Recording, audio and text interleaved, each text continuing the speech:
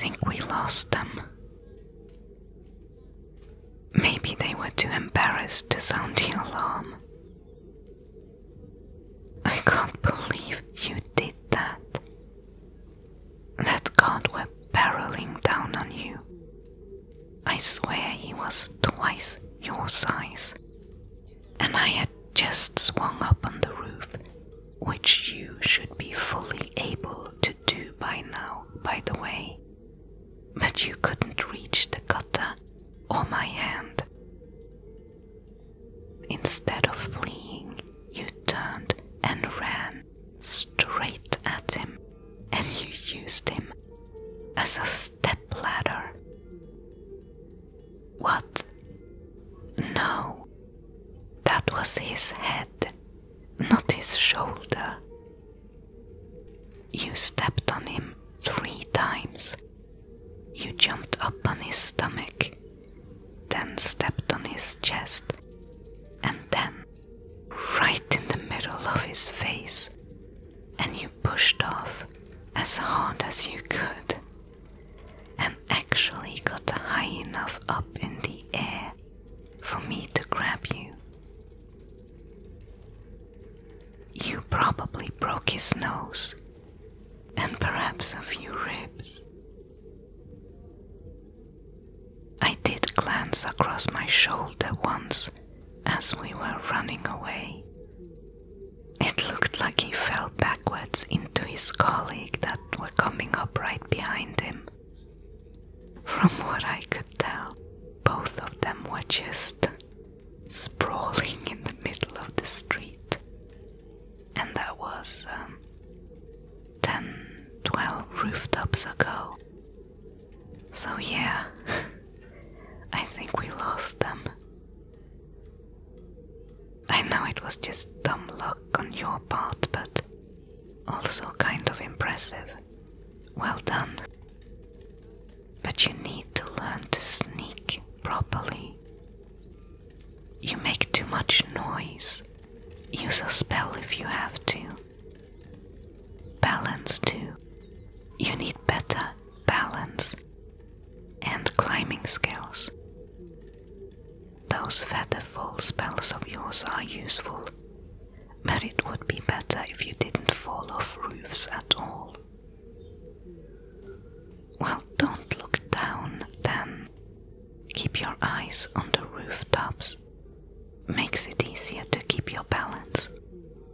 It wouldn't do if we got caught stealing trinkets tonight and have to leave the actual job undone. You know, this is actually a pretty good vantage point. We can see our target from here. Look to the south, past the university campus. Do you see the building with the blue-tiled roof? That's it, Bellamy Manor, richest estate in the city. But we're going in for just one thing. In and out, quick as possible. Gale isn't coming, by the way. It will just be you and me tonight. Yeah, I know. It was his plan to begin with, but he's doing the shot to Kellogg postal run tonight. He tried last week as well, and he said they wouldn't be expecting it 2 weeks in a row, and I'm sure he's right. And we do need the money, so Gale does the postal run in case we fail. We're pretty broke right now. Tonight's job is best done with as few people as possible anyway, and I think it's only Pegleg Meg and Three Fingers Larry that are available right now. Everyone else is busy. This job requires quite a bit of climbing, and that is a lot easier if you have both legs and opposable thumbs. So it's just you and me tonight, newbie. But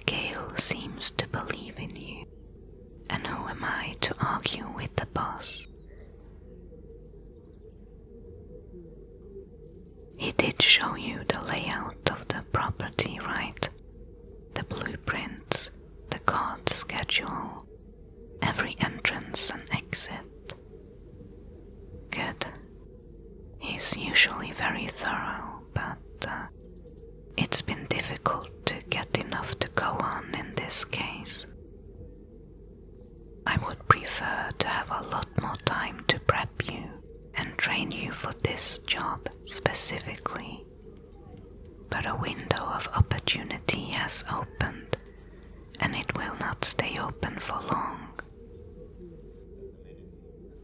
Do you have any idea what the magical artifact actually is, or what it can do? No, but it should be obvious when you see it. Yeah, I guess it would be obvious for you.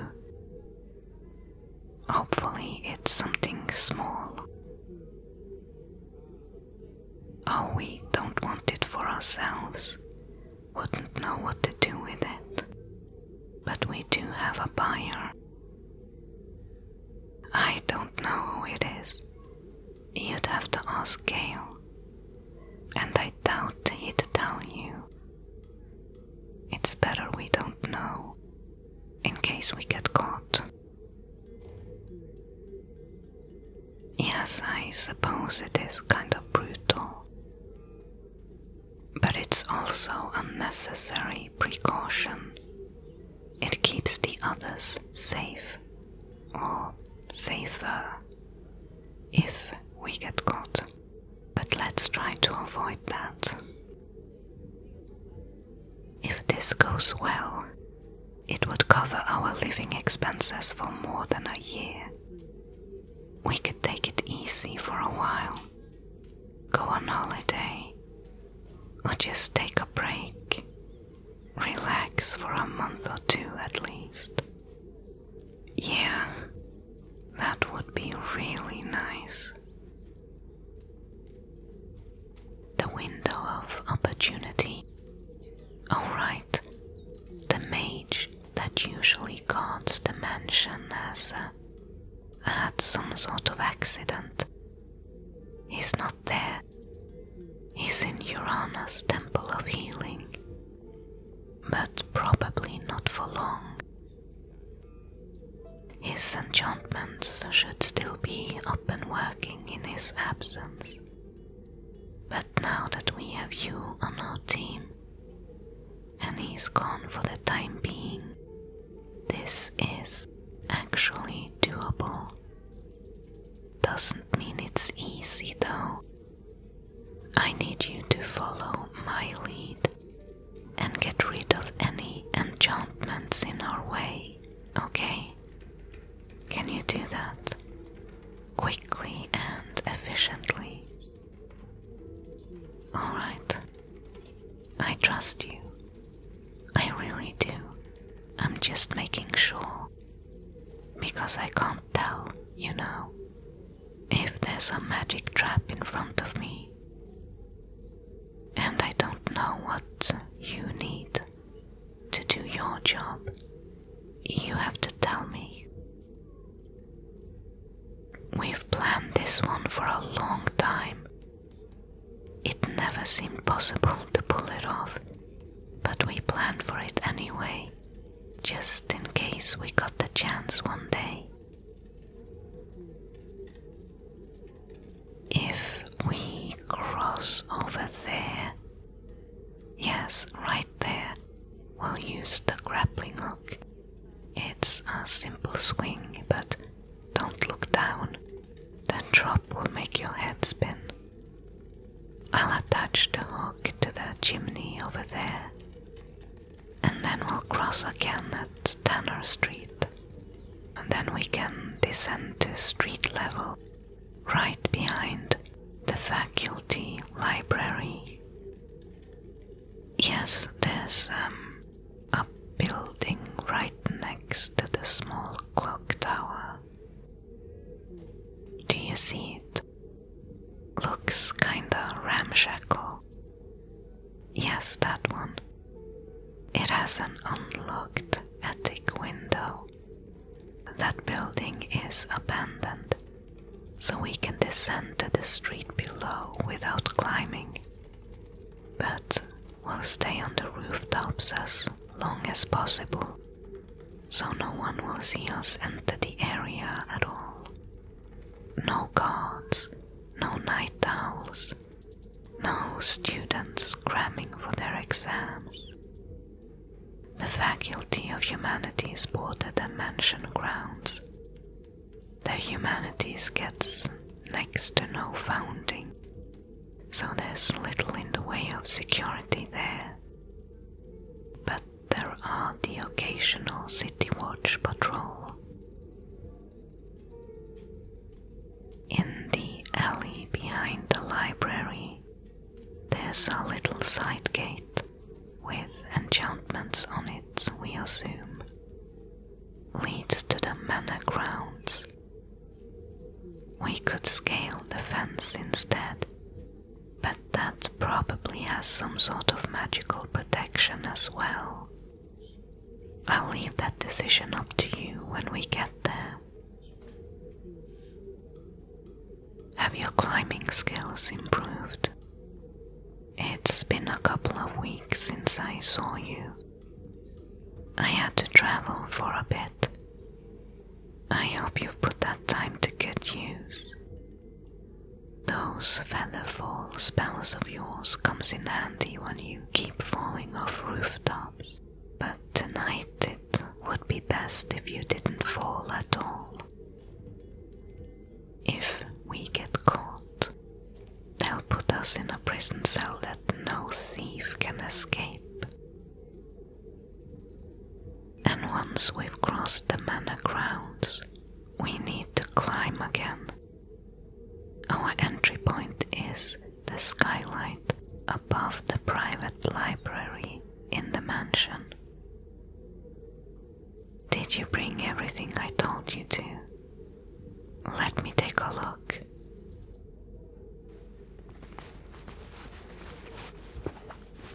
Rope,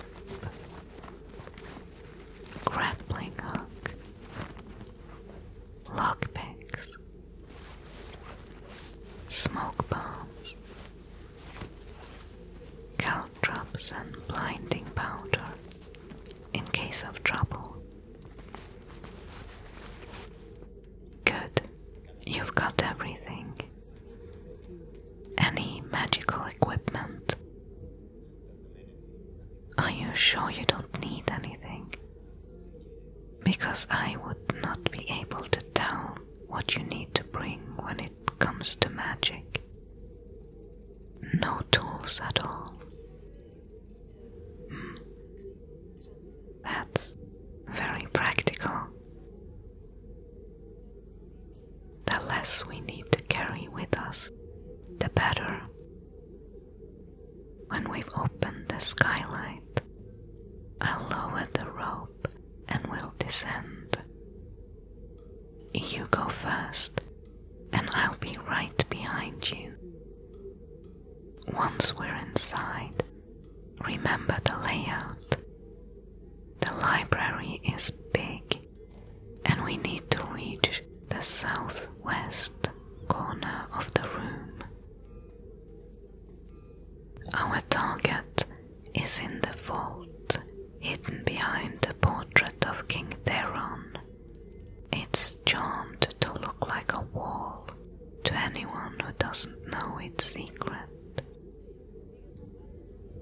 There's a guard that walks through every 15-20 minutes or so we need to wait for him to pass and then be as quick as we can. We think the portrait will be protected by a sigil lock.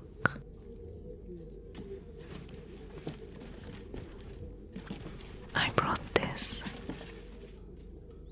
It looks like a small air trumpet. I use it to listen to the mechanism inside vault doors while I try to pick them. It allows me to hear when each pin reaches the shear line. Yes, I assume the vault will still be locked with a regular lock after you remove the sigil lock and whatever other enchantments and spells there are. So when you're done, it's my time to shine. We make a good team, I think.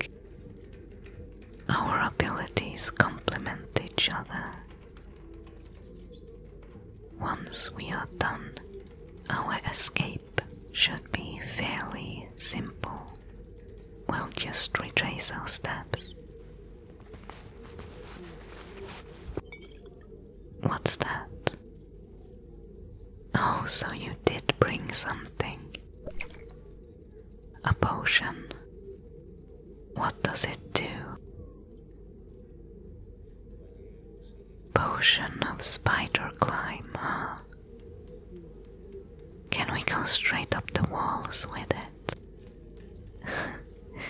No, that would be too good to be true. It strengthens your grip, makes it easier to climb. That is also very useful. You made this. I had no idea you also did alchemy. Our dusty old lab haven't seen much use since Farron retired. Thank you. You brought one for yourself as well, I gather. We should wait a little bit longer until the city guards have passed right below us again. It's always nice to know more or less where they are when we start out. Shouldn't be too long.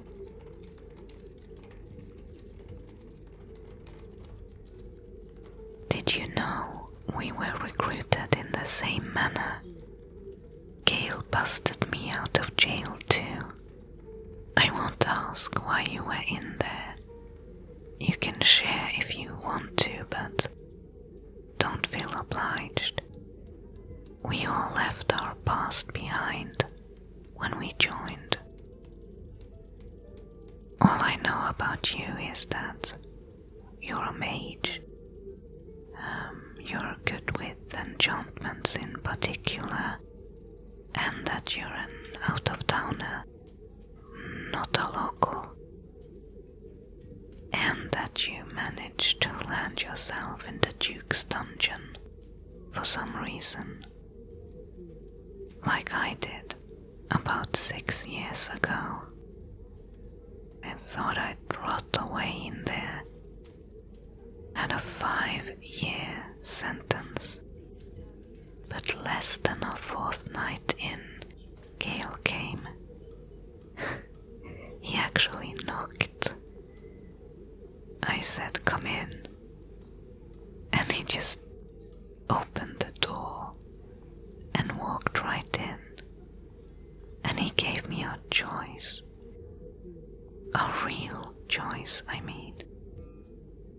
He said he would free me, and then I could decide whether I wanted to join up with him and his little gang, or strike out on my own. I could have just left. Was it the same with you? Yeah. I'm glad he gave you a real choice as well, even though we really needed your skills. If the choice had been join us or rot in jail, how could he have trusted any one of us? He knows that we are all part of this because we truly want to. That's why we work so well together. We have all chosen each other, found family.